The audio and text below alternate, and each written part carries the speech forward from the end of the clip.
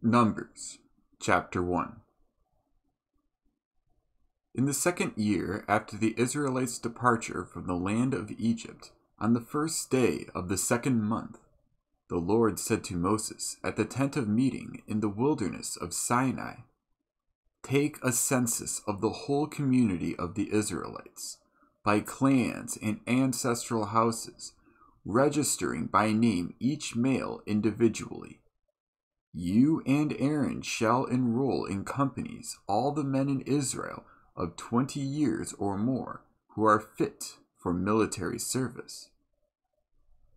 With you there shall be a man from each tribe, each the head of his ancestral house.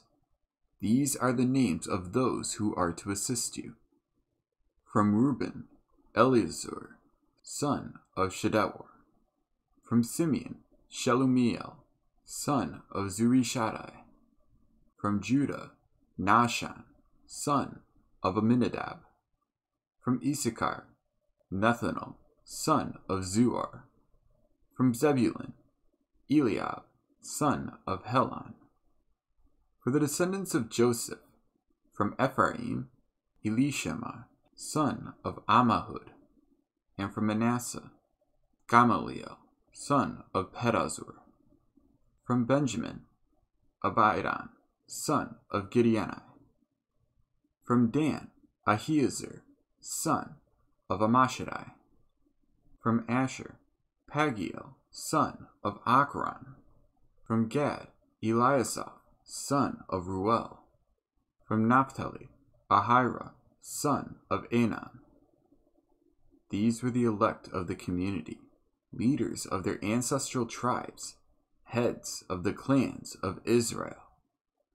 So Moses and Aaron took these men who had been designated by name, and assembled the whole community on the first day of the second month. Every man of 20 years or more then registered individually his name and lineage according to clan and ancestral house, as the Lord had commanded Moses. So he enrolled them in the wilderness of Sinai.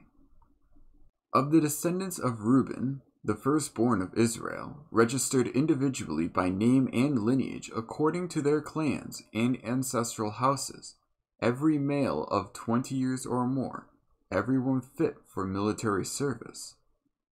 Those enrolled from the tribe of Reuben were 46,500. Of the descendants of Simeon, registered individually by name and lineage according to their clans and ancestral houses, every male of 20 years or more, everyone fit for military service. Those enrolled from the tribe of Simeon were 59,300. Of the descendants of Gad, registered by name and lineage according to their clans and ancestral houses, every male of 20 years or more, everyone fit for military service. Those enrolled from the tribe of Gad were 45,650.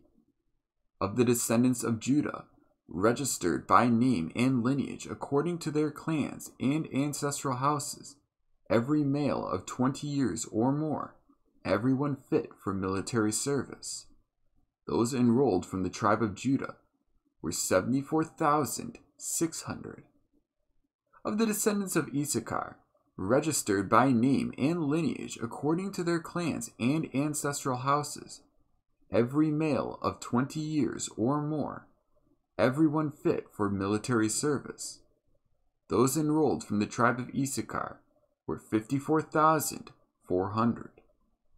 Of the descendants of Zebulun, registered by name and lineage according to their clans and ancestral houses, every male of 20 years or more, everyone fit for military service. Those enrolled from the tribe of Zebulun were 57,400. Of the descendants of Joseph, of the descendants of Ephraim, registered by name and lineage according to their clans and ancestral houses, every male of 20 years or more, everyone fit for military service. Those enrolled from the tribe of Ephraim were 40,500.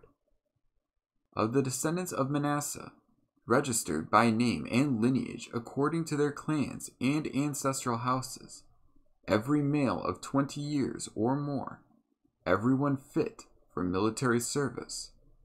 Those enrolled from the tribe of Manasseh were 32,200. Of the descendants of Benjamin, registered by name and lineage according to their clans and ancestral houses, every male of 20 years or more, everyone fit for military service. Those enrolled from the tribe of Benjamin were 35,400. Of the descendants of Dan, registered by name and lineage according to their clans and ancestral houses, every male of 20 years or more, everyone fit for military service. Those enrolled from the tribe of Dan were 62,700. Of the descendants of Asher, registered by name and lineage according to their clans and ancestral houses, every male of 20 years or more, everyone fit for military service.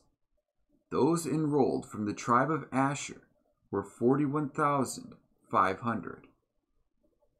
Of the descendants of Naphtali, registered by name and lineage according to their clans and ancestral houses, every male of 20 years or more, everyone fit for military service. Those enrolled from the tribe of Naphtali were 53,400. It was these who were enrolled, each according to his ancestral house, by Moses and Aaron and the 12 leaders of Israel. The total enrollment of the Israelites of 20 years or more, according to their ancestral houses, everyone fit for military service in Israel. The total enrollment was 603,550. Now the Levites were not enrolled by their ancestral tribe with the others, for the Lord had told Moses, "The tribe of Levi alone you shall not enroll, nor include in the census along with the other Israelites. You are to give the Levites charge of the tabernacle of the covenant with all its equipment and all that belongs to it. It is they who shall carry the tabernacle with all its equipment, and who shall be its ministers, and they shall camp all around the tabernacle. When the tabernacle is to move on, the Levites shall take it down. When the tabernacle is to be pitched, it is the Levites who shall set it up. Any unauthorized person who comes near it shall be put to death. The other Israelites shall camp according to their companies, each in their own divisional camps. But the Levites shall camp around the tabernacle of the covenant to ensure that God's wrath will not fall upon the Israelite community. The Levites shall keep guard over the tabernacle of the covenant." The Israelites complied. They did just as the Lord had commanded Moses.